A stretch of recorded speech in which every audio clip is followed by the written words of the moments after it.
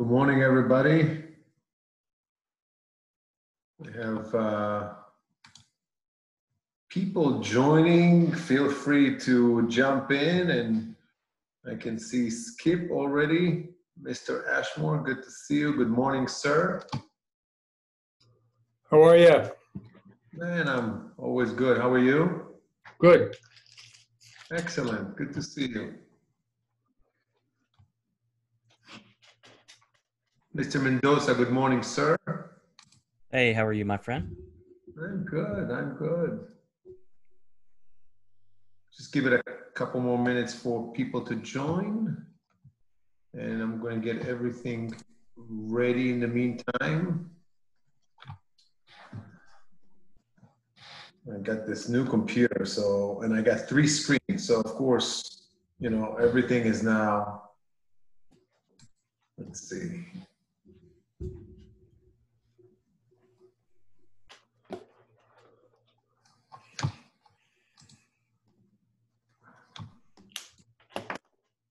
All right, share this. So now you can see the opening screen. And I want to see if there are participants that are waiting to be admitted.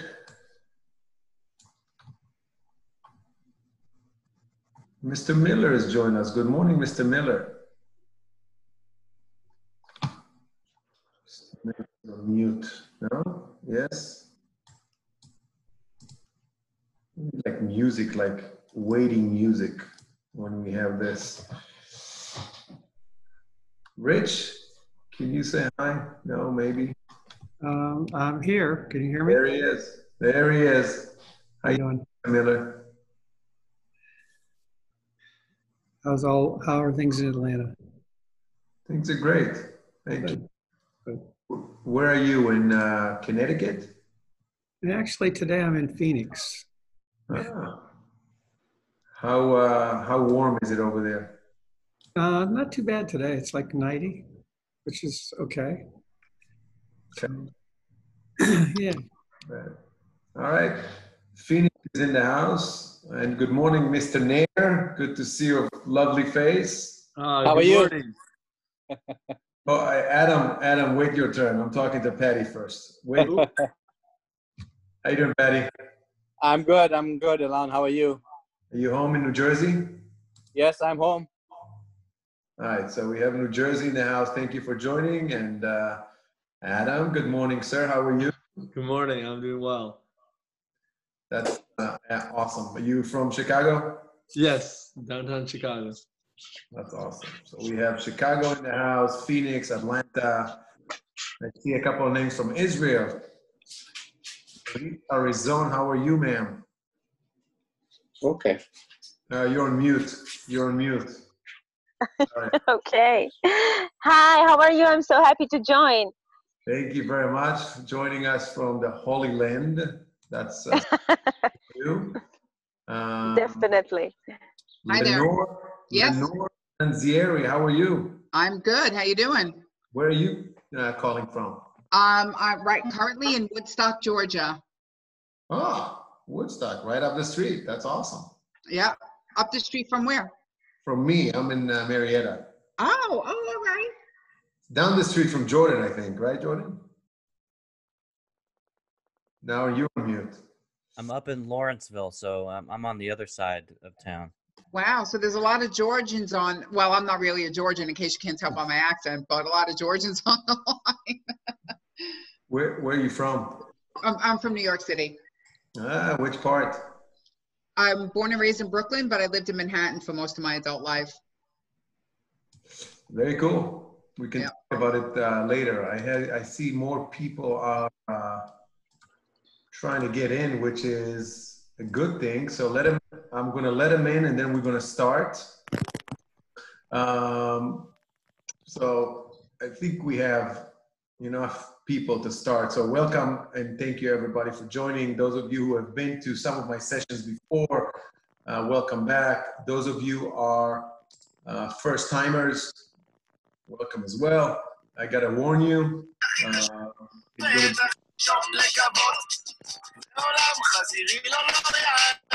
Wow. Somebody with a beat. Mute yourself, please. Whoever you are, mute yourself. I don't like muting everybody, but I will if I need to. So this is going to be an interactive session, and as you can see my screen, this is chapter 5 of The Power of Presence Without Being Present. For those of you who don't know, the whole thing started and was born when a lot of people started talking to me, okay, I figured out how to create a Zoom session. Now what? Right? So a lot of interactive things, a lot of emotional relationship things online are different and we're not aware of. So how do we maximize them? So I've been doing this series under my umbrella of Emotional Relevance. And if you haven't signed up for my blog yet, I'm going to urge you to do so, please. On my website, alonzybert.com, and go to blog, sign up. Every 2 weeks, you get a nice little story, and it's all under Emotional Relevance, as I said. And for those of you who are new, as I mentioned, these sessions are interactive. And what we're going to do on the first couple of minutes here today is we're going to do a little recap. A little recap, because all of my elements of Emotional Relevance I use and utilize and implement at every one of the sessions, every one of the elements that I use. And so I want to do a quick recap. And since this is an interactive one, let's do it in an interactive manner. And everybody take your phones out, go ahead and go to kahoot.it and put the code in. Let's go, everybody. Lenore, I'm watching you. Skip, let's go. All right, Mr. Bernstein, thank you for joining. Get your phone out. Hey, Marissa, thank you for joining. Good morning. I assume you're in California. Get your phone out, everybody, and start putting your nicknames in there. Make it fun. Melissa, go ahead. I'm waiting for people to join. Who's going to be the first one to put their name in there? Adam, Dosa, Lenore, excellent. Go ahead, guys. We're waiting for a few more. Shouldn't be that complicated. Let's go, Patty. Come on. Kahoot.it and just put the PIN number in. All right, handsome Nick. Of course you're handsome, Nick. There you go. Rich just joined. Rocky. Woo! Who's Rocky? We'll find out. There's a contest in there. Michelle, bonjour. You're muted, but I saw you said bonjour, ça va? I hope all is good. Okay, let's go, people. Let's go. Only 9 of you. Aaron, I don't see you up there. Thank you, Jess. Good to see you. Galit, where are you? Please, Guy, join. Everybody. All right. I'll give you 5 more seconds. We're going to start. This is a recap of some of the elements in case you haven't been here before. Just some of the as I mentioned, recap of Emotional Relevance and what is it all about. So, 3, 2, hold on, Jesse Tedisco, my brother from another mother. I'm waiting for you to join as well. YS, I don't know who that is. Never mind. Oh, Yariv, probably. All right, ladies and gentlemen, here goes. 5 questions. The winner gets, are you ready for this? The winner gets an hour free session with me, one-on-one. And here is the first question. The main reason we use Emotional Relevance is to be remembered. True or false? 10 seconds, true or false? Go ahead, select on your phone. On your phone. 4, 3, 2, 1. All right, true. I don't know who said false, but we can see that Mr. Dosa was the quickest one. So you're lead. Next question, ladies and gentlemen. Of course, Emotional Relevance primarily is to be remembered. Content with what kind of image gets 94% more views than content without? Ladies and gentlemen, is it visual, emotional, R-rated, or relevant content? You got 4 seconds to answer, ladies and gentlemen. Who's not answering? The right answer, of course, is relevant. Content with relevant images gets 94% more views. When you post something on LinkedIn, when you use your presentations, this is science. Use it, it works. It's pretty awesome. So nice spread here. Let's see who is in. Ooh, Rocky's in the lead right now. All right, by your smile, Aaron, I assume you're Rocky. Next, ladies and gentlemen, which of these is not one of the 3 elements of emotional relevance? Not one of the elements of emotional relevance. Which of these is not? 9, 8. Let's go, guys. 5 seconds. All right. Most of you are right. Deliver results. 3 main elements for relevance. Stand out, make an impact, and get personal. Who's now in the lead? Rocky, you're still in the lead. Wow. Wow, there is some to follow. Ladies and gentlemen, let's see who can break Rocky. 90% of information transmitted to our brain is blank. Presentations with blank are 43% more persuasive. 65% of us are blank. All right, don't get too serious over there, Marissa. What do you think it is? The answer is, that's right, visual. Yeah, I don't know who's vocal. Yariv really got it right. And wow, not even close. Rocky is killing it. Last question, ladies and gentlemen, for this recap. The most important piece in the effective communication cycle is the sender, the channel of communication, the receiver, or the feedback. Which one is it, ladies and gentlemen? 5 seconds.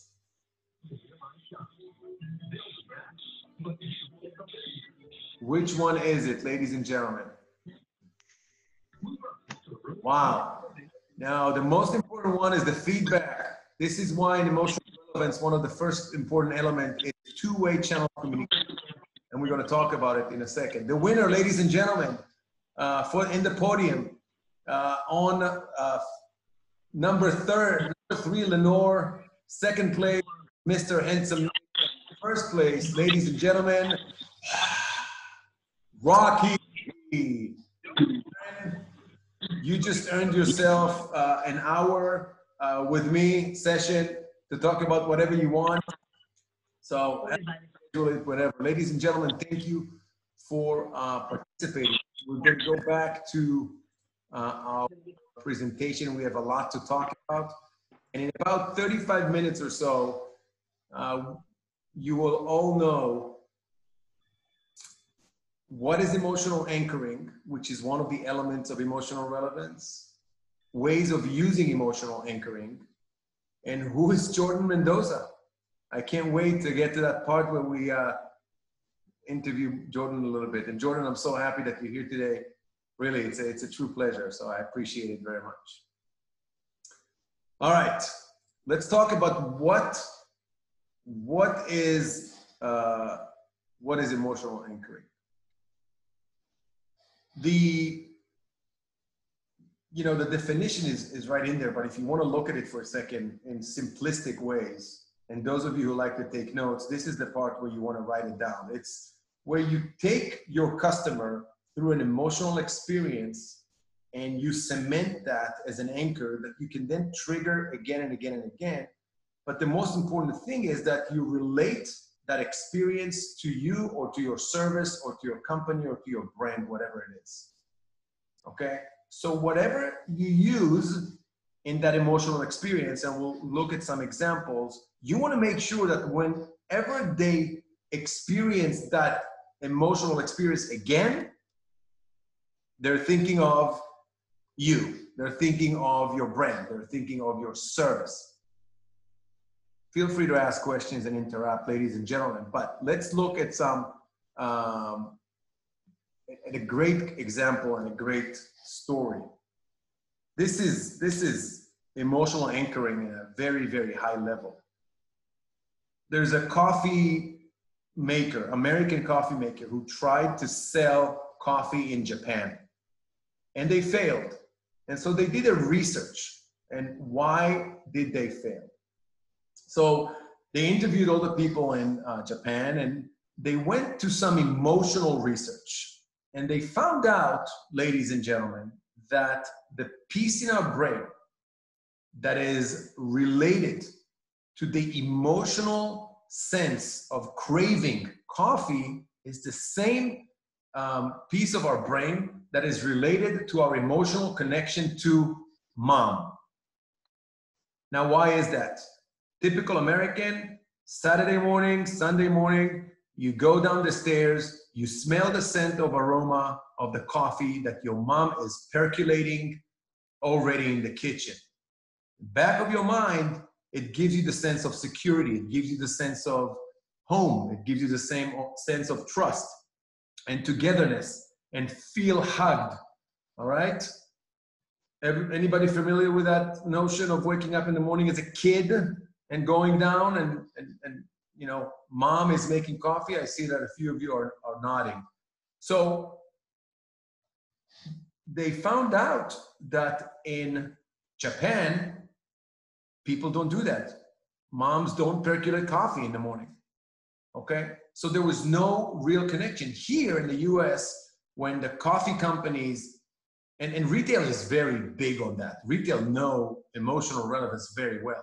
Coffee companies know exactly how to make you scent and smell it and trigger that emotional experience you had when you were a kid, okay? That's great emotional anchoring. Can anybody please think of what this company did in order to get coffee into Japan?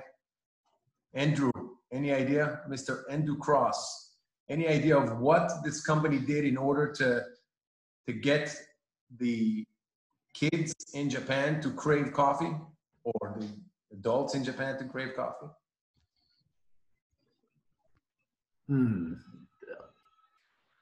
No idea. Anybody has any idea? So I'll tell you, what they did is they thought long-term. And what they did is they started selling in Japan coffee-flavored candy and ice cream.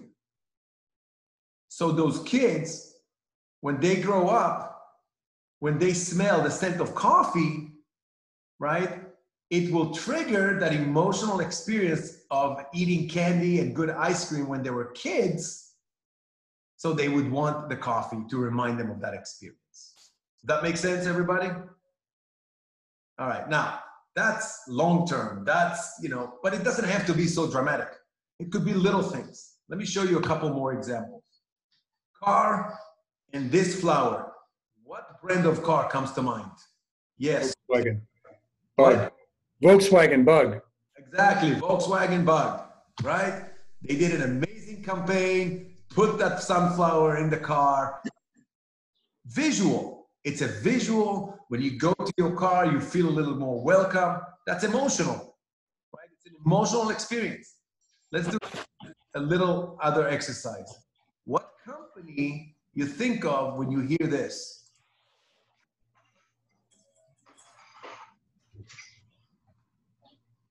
Can't hear it. Can't hear it. You couldn't hear anything? Hold on. Let me play it from my phone. Here we go. No, hold on. Hold on. This. Here we go.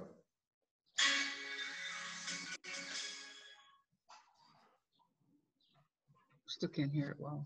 You couldn't hear it? L. Intel. Intel. That's right. Here we go again. Oh. Yeah. Hear it. Yeah. Sound, visuals, sense, all emotional triggers. So it's enough when you go with your customer, whoever it is you're working with, and trigger them, create an emotional experience that could be visual, could be something that you smell, could be laughter, it doesn't matter. As long as you know that you planted that, and then every time they hear it, they see it, they think of you, right? And then, of course, my customers, I work on how you trigger that again and again and again. Now, here's the interesting part. If you look at this timeline for a second, as this is your relationship with your customer, right? Where it starts with prospecting and you had an initial sale, but then you have customer success relationship throughout the relationship, and you have some upselling opportunities. You should use this technique of emotional anchoring anytime you can. It's not just like the coffee companies, right? One time in years, but throughout the relationship, you should use it with little different things.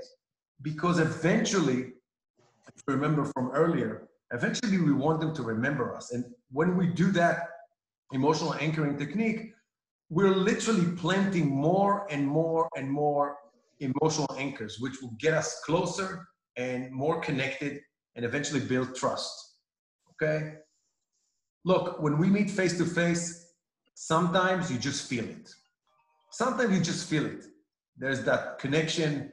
As a matter of fact, I'm looking at Patty now, and I remember first time we met in New York, Patty, we ended up hugging each other because, Hello. right?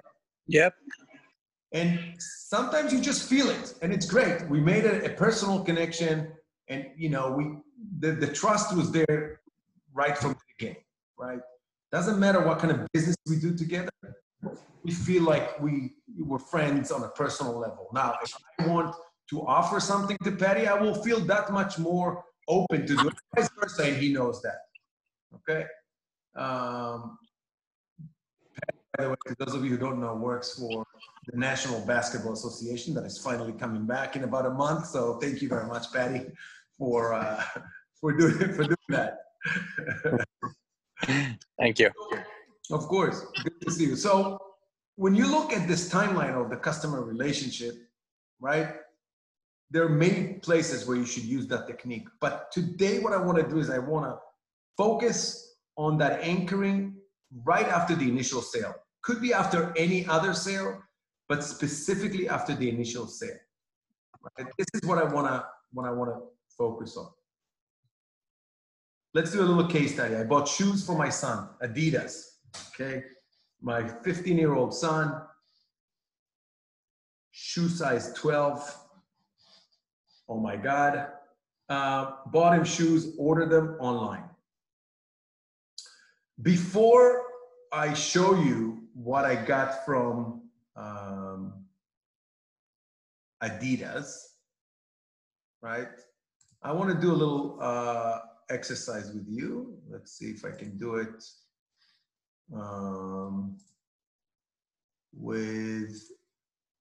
no, that's not it. Sorry.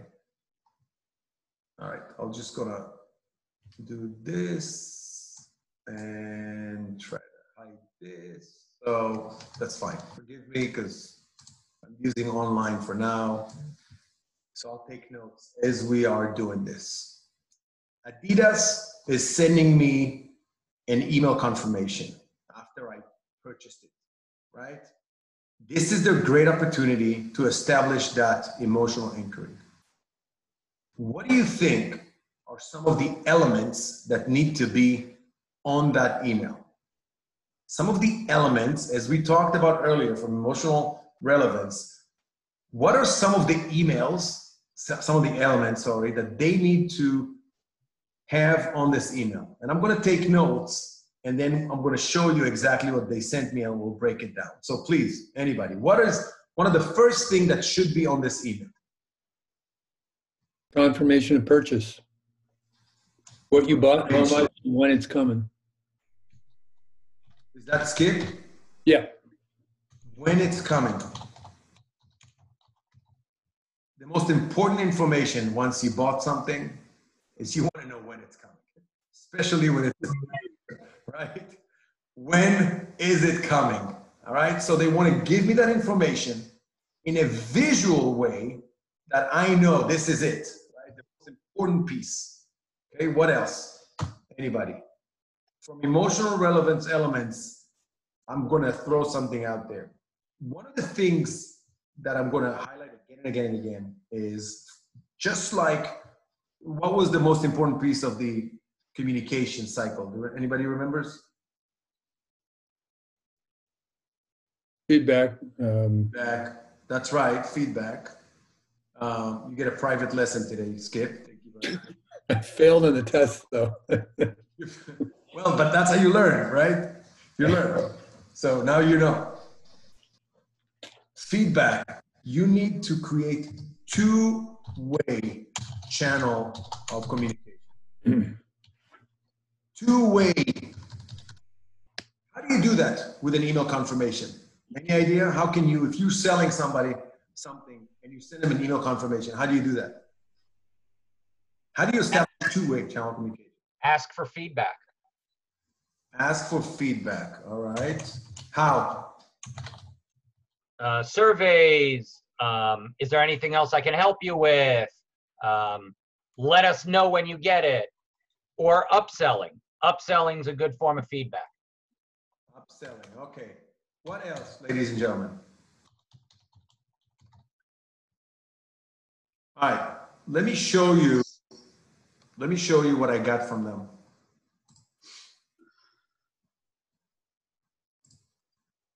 Oh, before I show you, anybody here not familiar with cognitive dissonance? Anybody is familiar with cognitive dissonance? No? Yes? Lenore, do you know what cognitive dissonance is? Yeah, it's right in front of me. No, I do know what it is. What is it? It's, just being able to be aware of decision-making and ways to think about things. So yeah, but unfortunately, when we buy something, right, there's another term that is called buyer's remorse. Yeah. Right?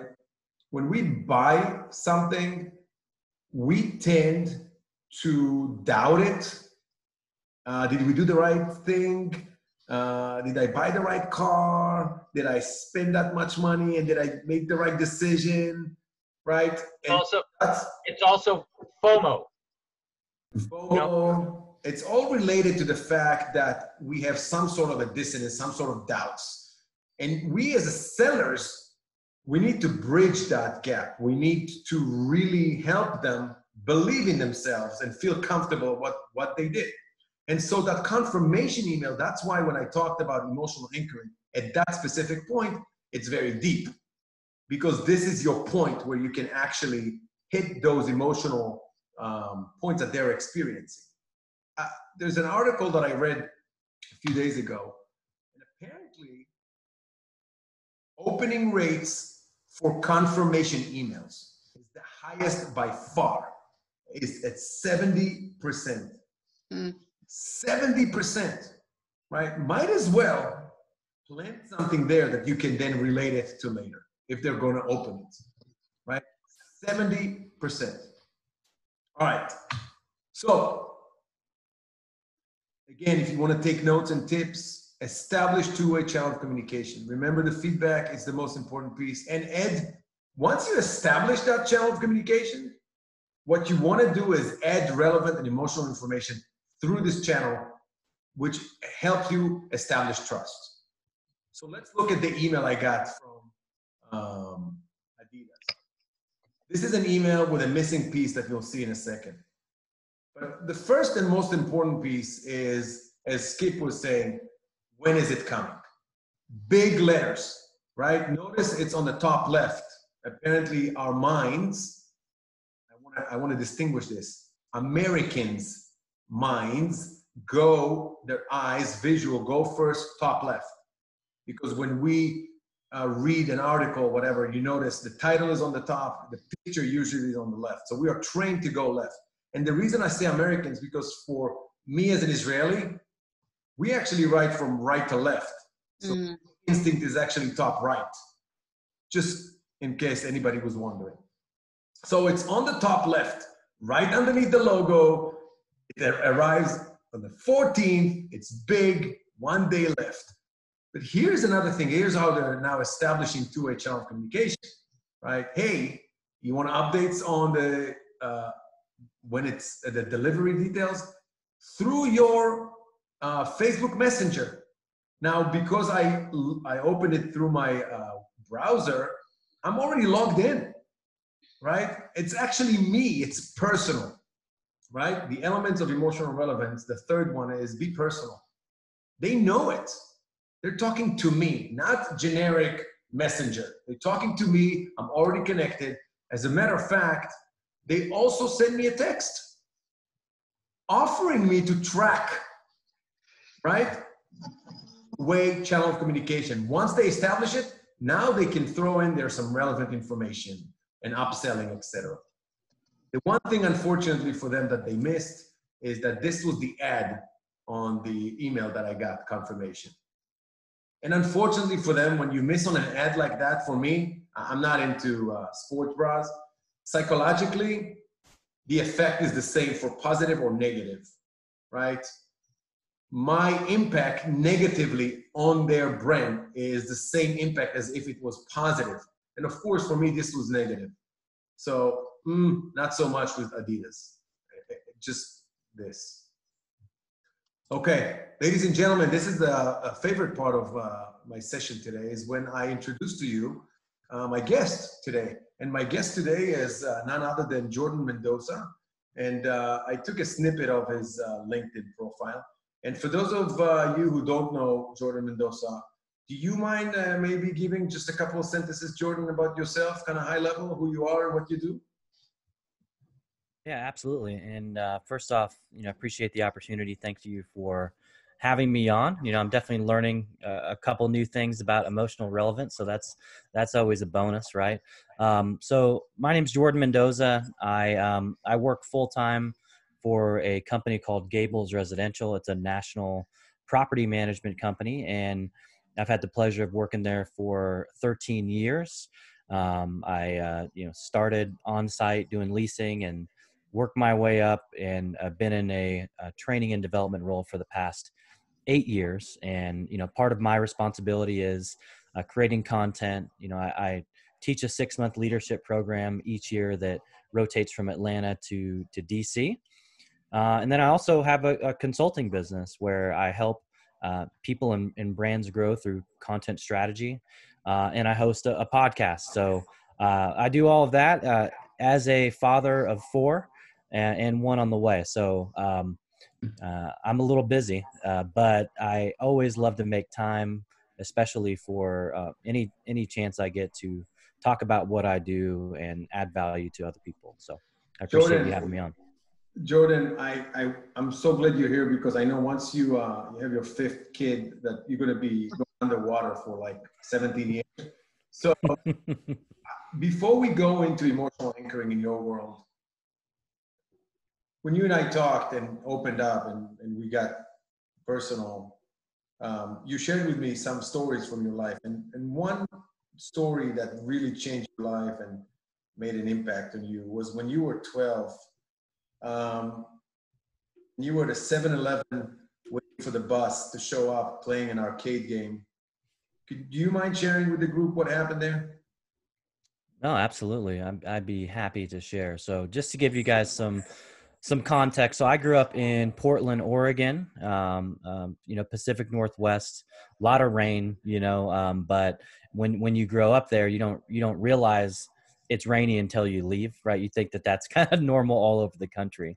So I grew up in Portland, and between the summer of 6th and 7th grade, we had moved from one, really not so great area to another area. And, I had gone to school with the people that at my middle school since kindergarten. So I didn't want to, make this move over the summer and then have to, go to a new school and make new friends. So I begged my mom. I said, listen, I don't care if I have to, how many buses I have to take. I want to be able to go and finish up at least 7th grade at this middle school. And so she agreed on it, and we set up the bus route. I had to take one public bus. to right in front of a 7-Eleven, and then I would have about a 30-minute wait, and I would grab the next bus, and that would drop me off right in front of the street that my middle school was on. And so I made this trip several times. I was on one of my standard trips. I had a very, very set routine. It was, I would walk in, I would say hi to the lady Rosa that worked there, and then I would go straight to the Mortal Kombat 2 game, which is a game that I invested a lot of my quarters in back then. And I would play the game until Rosa would let me know the bus was out front, and then I would go jump on the bus and make my way to school. And so it was a regular day, just like all the other days. I had done this routine several times. I'm sitting there, I'm playing Mortal Kombat, and I can hear the door chimes of the 7-Eleven go off, as you do when you're in the store. But I was used to that, so I didn't really turn around or anything. And then I actually heard a man's voice say, "Hey, Daniel." And, my name's Jordan, so I didn't respond to that. And he only had said it once. And then before I knew it, my body had actually been lifted, right? Shoved into the pinball game next to me, which was a Terminator 2 pinball game. It had a metal gun, which is where you pull the trigger to launch the ball. So my ribs got shoved into that. I actually started getting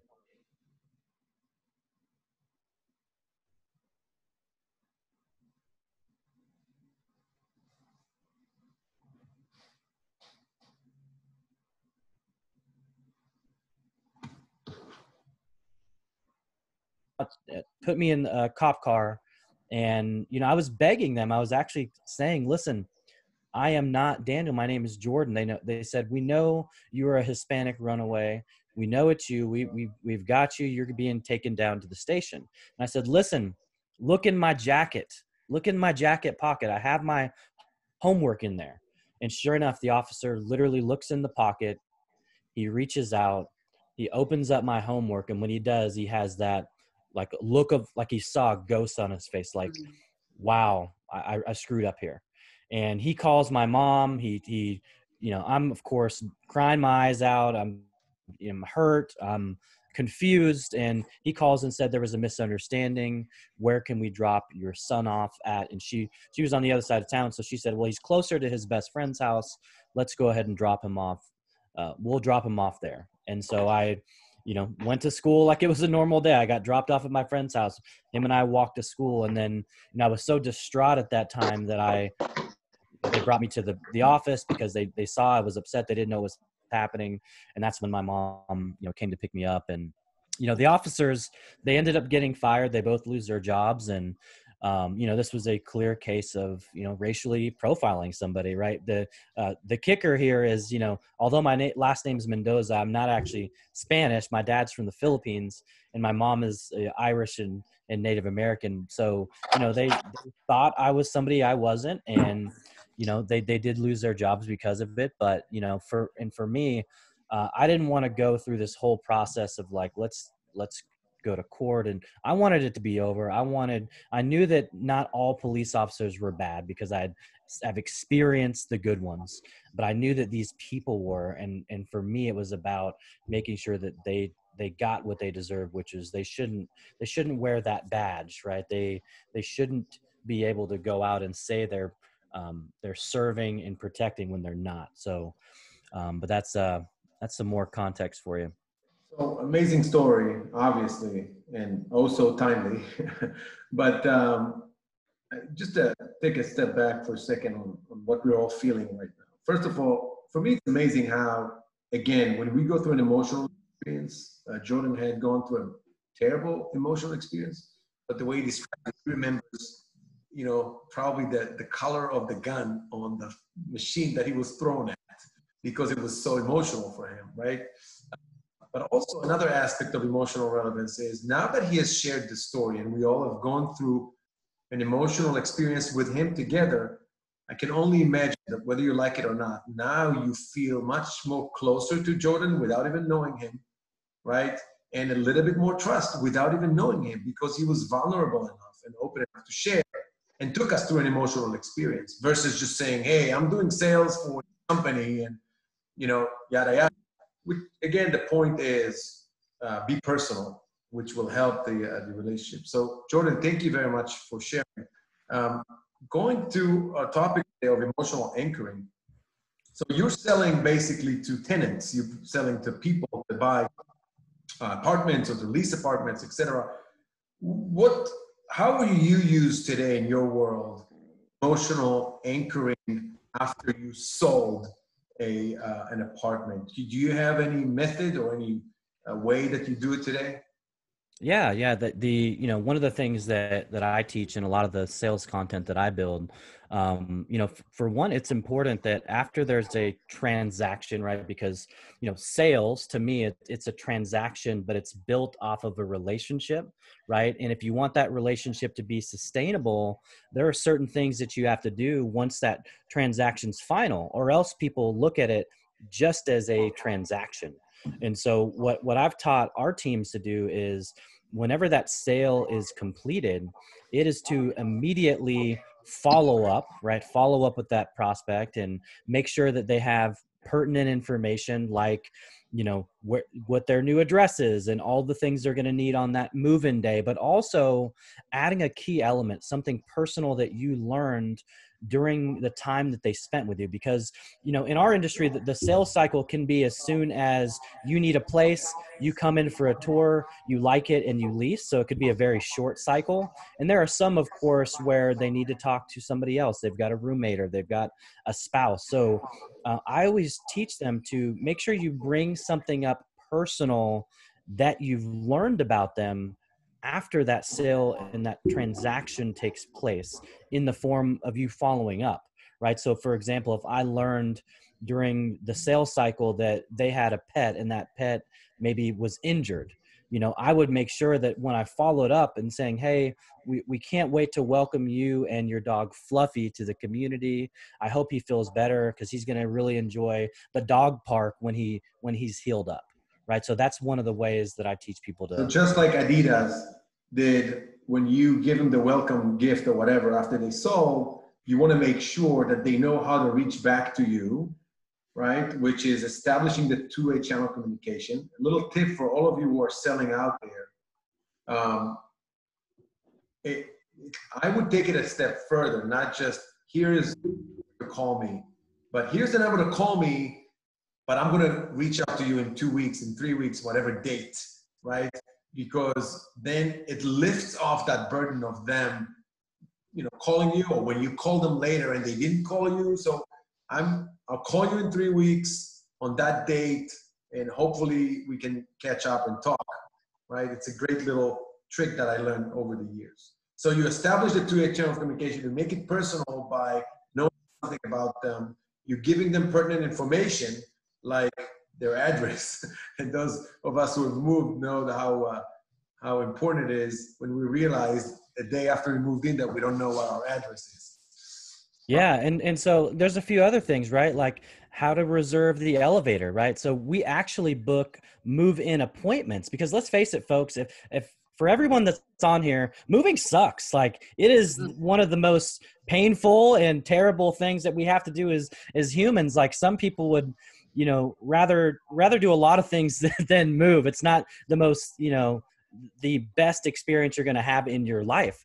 And so we want to make sure, especially in my industry, that when people show up, that their keys are ready, that they've got a move-in gift that thanks them for investing this $50,000 a year that they're going to be giving us.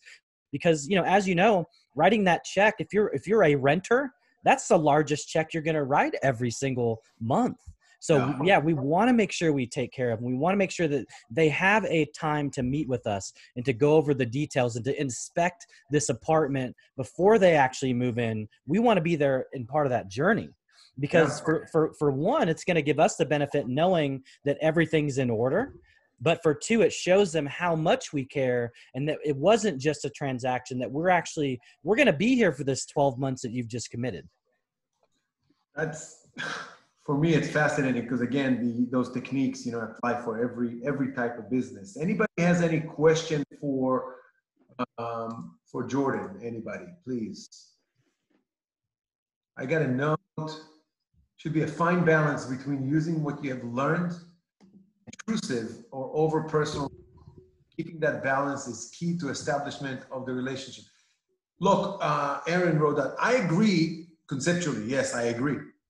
You got to know the audience. You got to know the lay of the land. You got to know the policy of the company that you work for, etc. Absolutely. But I don't think it takes away from all these elements of, you know, what I'm talking about. Yeah, you got to know. And it sounds like you write it from experience. I can tell you the last company I worked for, you know, HR had me on speed dial.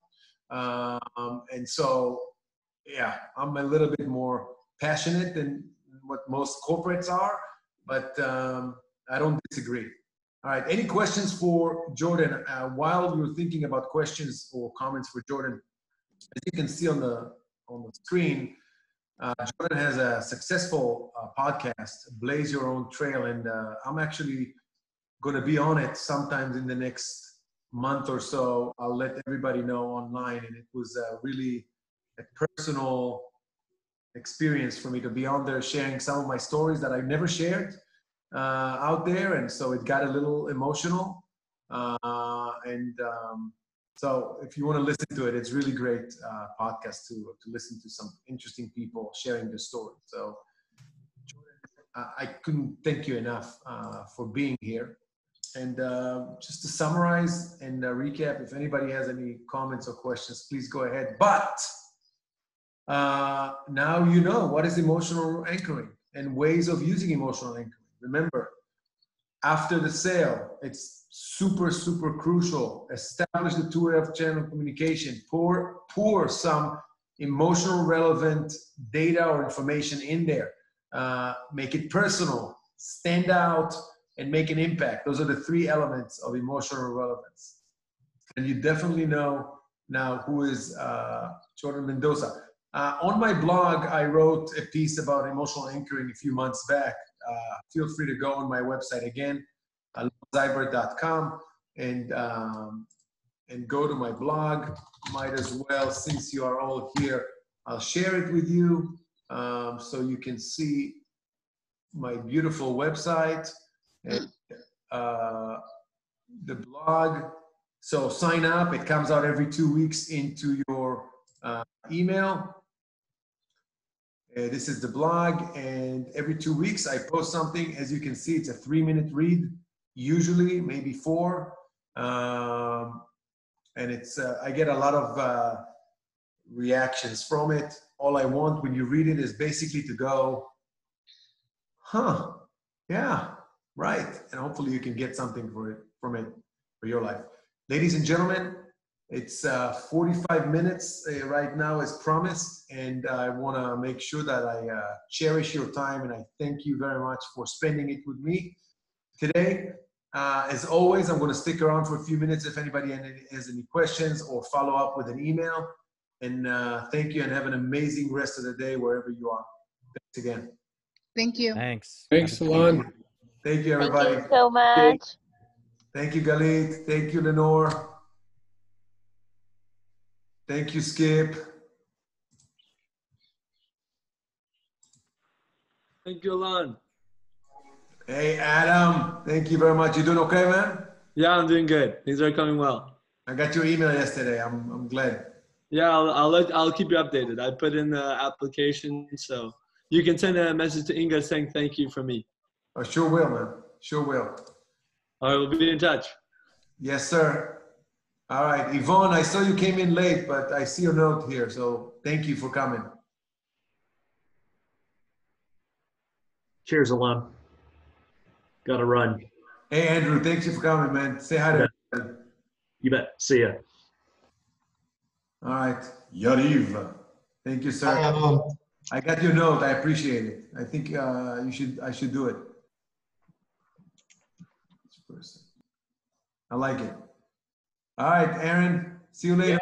Yeah. Thanks. I'll talk to you in the next week or so. All right, man. Good to see you. And thank you for the hour of conversation that I so. Was it good?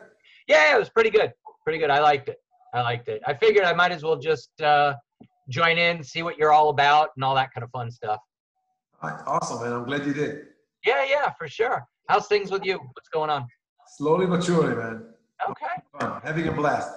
Yeah. Well, you know that I'm like an hour and a half away from the entire NBA season. Yeah. I'm in Gainesville, so you know. Yeah. Got one of these all the time. But for me, it's oh wait, you can't see it with this background thing. Yeah, the mask. Yeah. I mean, I've been living with those, so for me, it's Yeah. no different whatsoever. All right, buddy. Well, talk to me next week then. You got it. Hey, by the way, if you ever need me to tell my story, be glad to. You know what? You can Maybe use. Maybe Yeah. We'll figure out how to tie it in. I actually have a guy who's looking for, he's got a podcast, a really cool podcast. A guy, Jesse, that was here earlier. And he asked me yesterday if I know anybody interesting. I'll introduce to him. I don't know about interesting, but at least I have a good story. All right, man. Maybe a late night podcast that you're trying to fall asleep to or something. There you go. Hi, buddy. All right, man. Talk to you soon. Take care. Take care.